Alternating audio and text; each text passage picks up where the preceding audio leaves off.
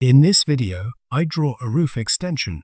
To do this, I have drawn a building with 2 floors here, and in construction mode, I now select the upper floor and draw a roof only over room 1, as a rectangle.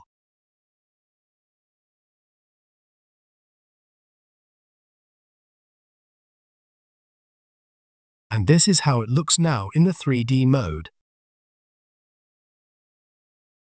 I lift the roof a little.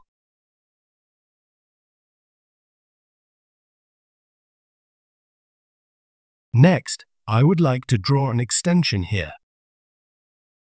Again, the construction mode the roof is selected, and I click on this pen here. Next, the functions that I can select appear at the top.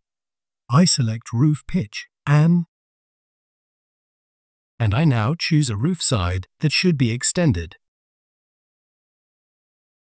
and draw an extension.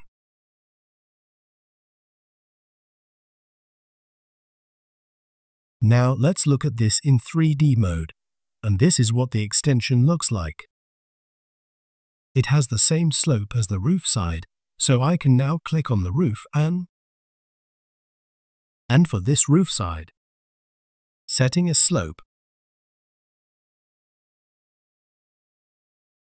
and it looks like this.